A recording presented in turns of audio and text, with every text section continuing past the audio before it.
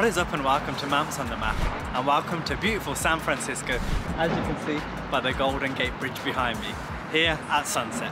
In this series of videos, I'm going to be talking to you about all things San Francisco, including where we stayed, the things to do, and also the best places to eat in the city. So for this video, I'm going to be taking you on a San Fran food tour, and we've got it all covered, showcasing the absolute must-eats if you're visiting the city.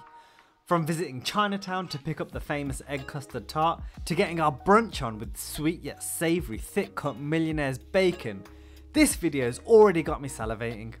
We're also going old school, heading to an authentic family owned Italian deli and devouring arguably the best pizza in the city, chefed up by a world pizza champion, and that's just a taste of what's to come. But let's start the day off right with brunch, as we head to Sweet Maple, a chilled restaurant and coffee house that exclusively serves brunch, being open from 8 AM to 2:30 PM on the weekdays and 3 PM on the weekends. What makes Sweet Maple a unique spot is that it combines a fusion of American dining with the flavours and finesse of Asian culture, and that twist on flavours can be seen throughout the menu, meaning that there's something for everyone. Now if you're hitting up Sweet Maple, one thing that you have to try, because it's what they're famous for, is the Millionaire's bacon. So good that it was featured on the Discovery Network's United States of Bacon show. Yes, there's a show dedicated to all things bacon. So what is Millionaire's bacon, and what's the hype all about?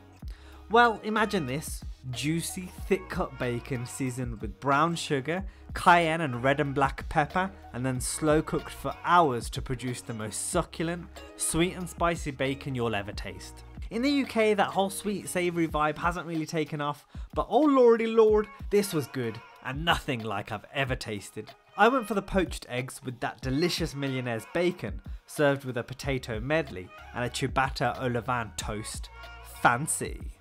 The eggs were cooked to perfection, passing the egg pop test with flying colours. And speaking of colours, just look how beautifully presented this plate is. It's a work of art. Also, I think this was the first time I'd had purple potatoes, and they were crispy on the outside and fluffy on the inside, with a flavour similar to that of a sweet potato.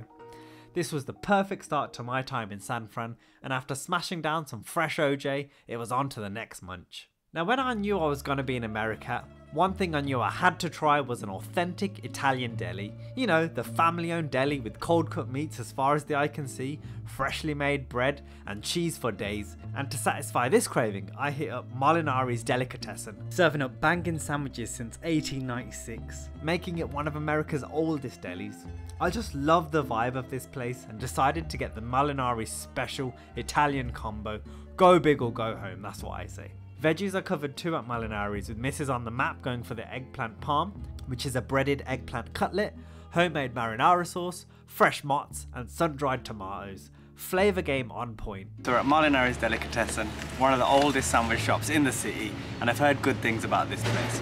I went for the Italian special. We got so many different cold cut meats, provolone cheese and a bit of salad. We got some bell peppers, onions, tomato. Now, this is a beast, and let's give it a go.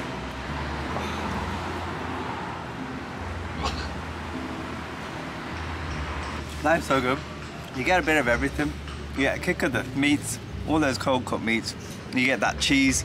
The pickles give it a bit of a sourness to it. And then you've got kind of like a mayo on it as well. The perfect Italian sandwich. England, you need to up your sandwich game, because this is banging. You dropped some on the floor. May have dropped some on the floor, but the pigeons will love that. This is so good, man.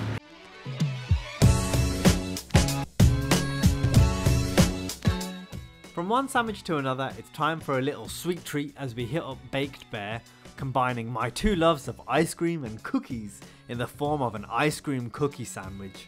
And if cookies ain't for you, they also do brownie and donut ice cream sandwiches.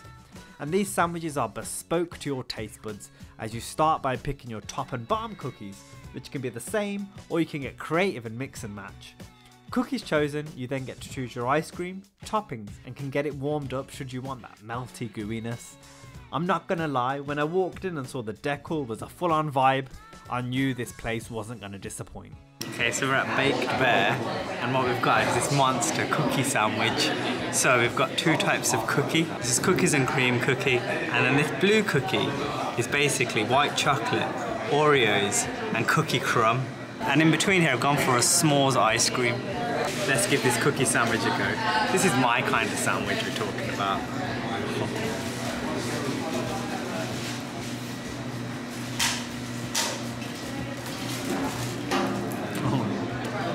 Man, that is good. It's actually not overly sweet. The perfect balance of cookie and ice cream, the perfect balance of a bit of chocolate, a bit of cookie, a lot of cookie, and then that s'mores ice cream.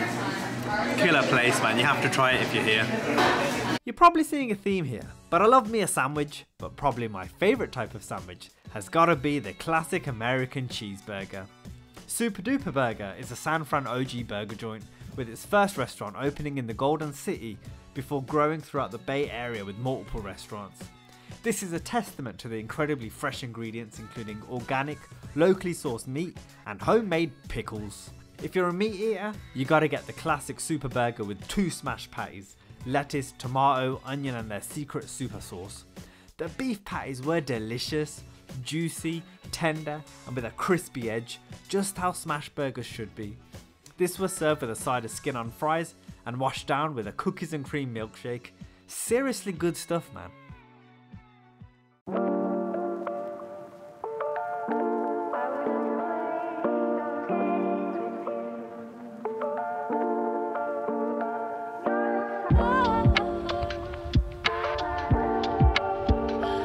So we're on our way to Ghirardelli Square, which is basically home to one of America's oldest chocolate companies, Ghirardelli Chocolate, where we're going to be having one of their chocolate sundaes, and I can't wait. Established in 1852, the West Coast chocolatier Ghirardelli has been creating creamy, velvety chocolate goodness for a hot minute, but it all started here in San Fran and has become a national treasure. You'll find Ghirardelli at the suitably named Ghirardelli Square, which is only a short walk from the iconic Fisherman's Wharf, and you can't miss it. There's literally giant letters pointing it out. I had heard amazing things about their chocolate, but I had my eyes on one particular prize, the Ghirardelli world famous hot fudge sundae.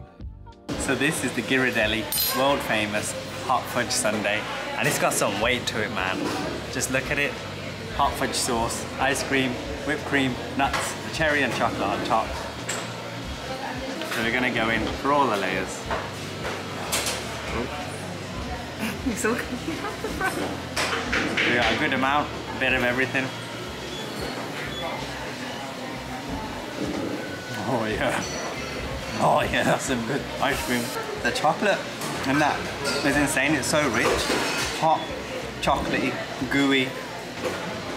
Man, I'm gonna put on some weight after this holiday. Mission accomplished.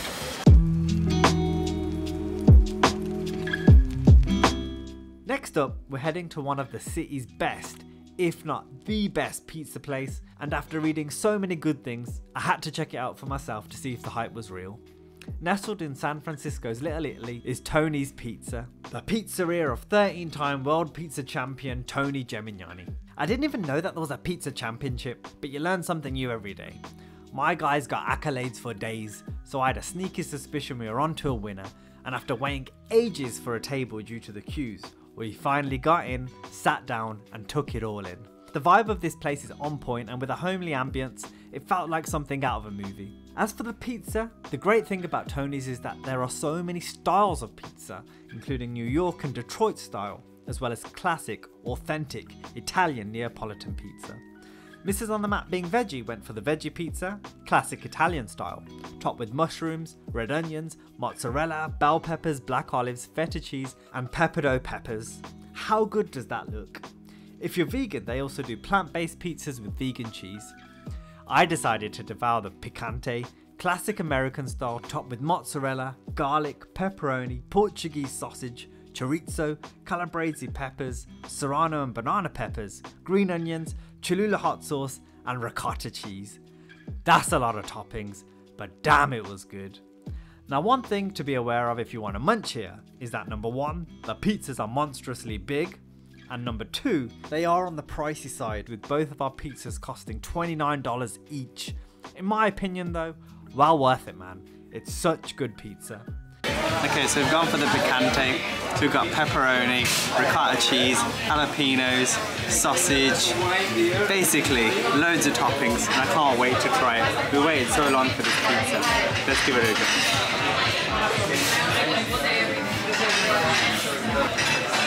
That is sick. Banging pizza, man. This is amazing. This is why it's one of the city's most popular, most famous pizzas. And it's got this Cholula hot sauce on the ricotta, kind of like a buffalo sauce. Can't beat it, man. This is some good pizza. If you're in San Francisco, you have to try this. And for our final San Fran must-eat, we're heading to Chinatown, a cultural hotspot with so many interesting shops and things to see.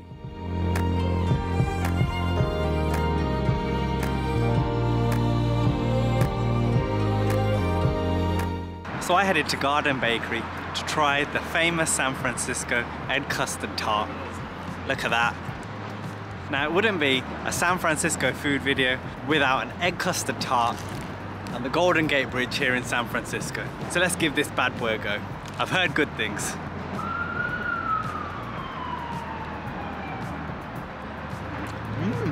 Look at that. We've got that amazing egg custard. We've got those layers of pastry. And it's not too sweet, not too savory, it's just perfect. What a way to end the trip here in San Francisco with an egg custard tart. San Francisco, it's been a pleasure. If you enjoyed the videos, then leave a like, comment if you've got any questions, and subscribe for more.